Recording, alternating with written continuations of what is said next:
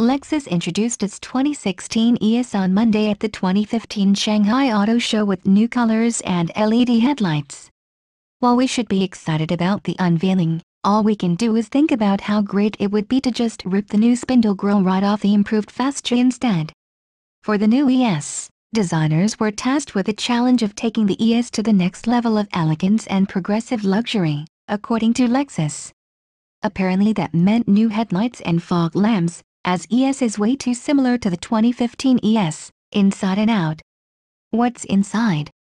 The biggest change we noticed inside the ES is a new 4-inch TFT touchscreen, which lets occupants access music and directions on the go.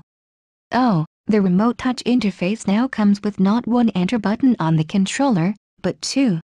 Engine options. To our disappointment, the turbocharged 2.5-liter four-cylinder heading to places like China and Taiwan won't be available for the US version. Darn.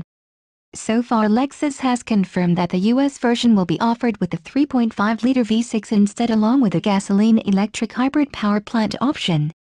What we like. The modified fog lamps were a great touch, though we also like those rectangular tailpipes on the ES350. The wider spindle grille on the front fascia. Just look at it. Black. Can I buy it? Yes, but not yet.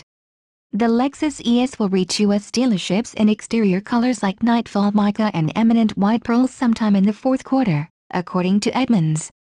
Pricing and fuel economy estimates has not been announced yet, so stay tuned.